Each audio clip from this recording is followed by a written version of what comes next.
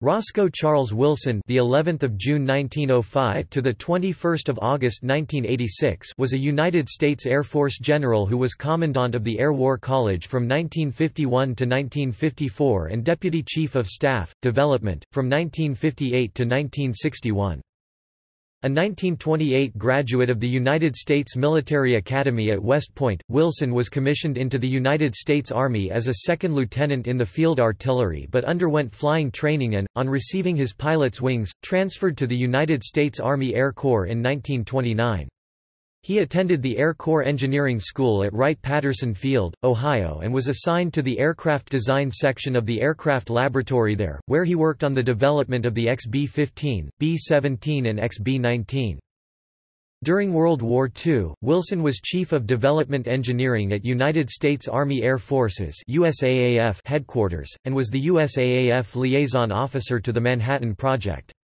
In December 1944 he became Chief of Staff of the 316th Bombardment Wing. Its B-29s deployed to Okinawa in June 1945, and he participated in the last air raids on Japan. After the war ended he was involved in a survey of the damage done by the bombing of Hiroshima and Nagasaki. In 1947, he became one of the deputy chiefs of the Armed Forces Special Weapons Project. From October 1951 to May 1954 Wilson was Commandant of the Air War College at Maxwell Air Force Base, Alabama. He then became commander of the 3rd Air Force in the United Kingdom. He was promoted to lieutenant general on 1 July 1958 when he became Deputy Chief of Staff, Development. He retired from the Air Force in 1961 and became President and Chairman of Allied Research. Early life and career. Roscoe Charles Wilson was born in Centralia, Pennsylvania, on the 11th of June 1905, the son of an Army officer, Colonel Everett R. Wilson. He entered the United States Military Academy at West Point as a cadet on 1 July 1924 and graduated 48th in the class of 1928. He was commissioned as a second lieutenant in the field artillery on 9 June 1928, but on 8 September he commenced flight training at Brooks Field, Texas. After further training at the Advanced Flying School at Kelly Field, Texas he received his pilot's wings, and transferred to the United States Army Air Corps on 21 November 1929. Wilson's first posting was to the 1st Observation Squadron at Mitchell Field, New York. In 1929 he married Elizabeth Robinson, a Vassar College graduate from Harrods Creek, Louisville, Kentucky in a ceremony at Christ Church Cathedral in Louisville. Their son Charles E. Wilson would also attend West Point, graduating with the class of 1954. Wilson attended the Air Corps Engineering School at Wright-Patterson Field, Ohio from July 1932 to June 1933. After graduating, he was assigned to the Aircraft Design Section of the Aircraft Laboratory there, where he worked on the development of the P-39, XB-15, B-17 and XB-19. He was promoted to first lieutenant on 1 February 1934, and was director of the Special Research and Test Laboratory and director of Accessory Design and Test Laboratory. Wilson came back to West Point in July 1937 as an instructor in the Department of Natural and Experimental Philosophy, as the science department was then known. He was promoted to captain on 9 July 1938. From May to August 1939, he attended the Air Corps Tactical School, after which he returned to West Point as an assistant professor. While there he built a wind tunnel, and wrote a book, entitled Preliminary Airplane Design, which was published in 1941. World War II. In June 1940, Wilson was posted back to Wright Field as Assistant Chief of the Air Laboratory of the Air Materiel Command, where he was promoted to Major on 31 January 1941, Lieutenant Colonel on 1 February 1942, and Colonel on 1 March 1942. He became Assistant Chief of Development Engineering at United States Army Air Forces USAAF headquarters in Washington, D.C., on 1 May 1942, and then its chief on 2 June 1943. As such, he reported to Major General Oliver P. Eccles, the head of the Air Materiel Command. The chief of USAAF, General Henry H. Arnold, designated Eccles as the USAAF liaison with the Manhattan Project. In turn, Eccles designated Wilson as his alternative, and it was Wilson who became Manhattan Project's main USAAF contact.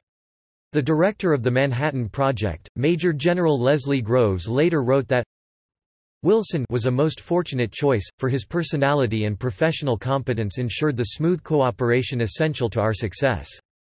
Through his efforts, the necessary air support was always provided by the subordinate Air Force commands, if not willingly, at least without delay. While I can say the same of every other Air Force officer with whom I had any dealings in the project, I have always felt particularly grateful to Wilson, for he had to bear the brunt of all our many minor problems with the Air Force as well as a major responsibility for a number of our principal activities. I am sure that he must have had many difficult moments with his Air Force colleagues, as he denied them, for security reasons, information they considered essential to understand the reasons for his requests. Wilson was posted to Britain from March to April 1944, where he was involved in an exchange of technical information with the Royal Air Force.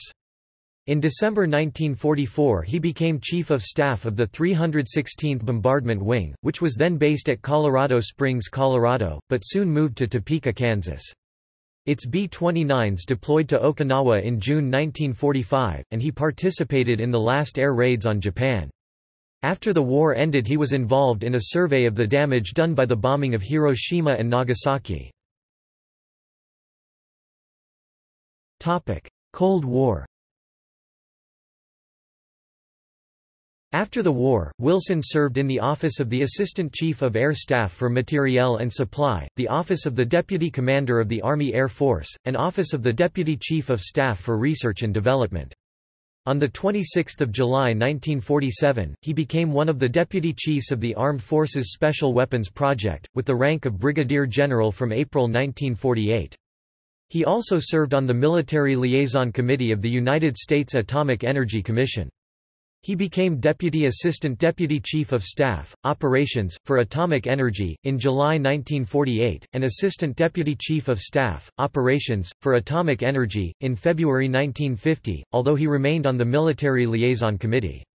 He was promoted to Major General on the 11th of August 1950. From October 1951 to May 1954, Wilson was Commandant of the Air War College at Maxwell Air Force Base, Alabama.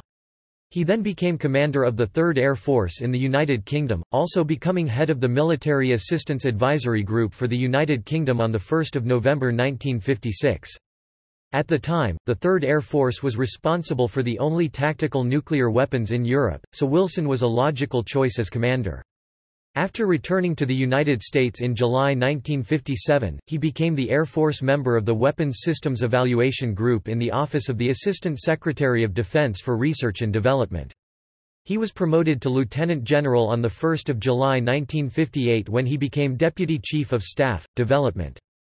In a reorganization of the area on 1 July 1961, he became Deputy Chief of Staff, Research and Technology. Wilson retired from the Air Force on 1 November 1961. His decorations included the Legion of Merit with 2 oak leaf clusters.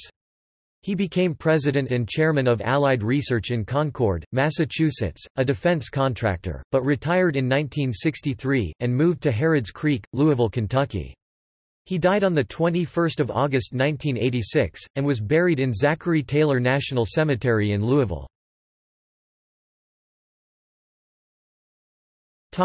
Notes. References.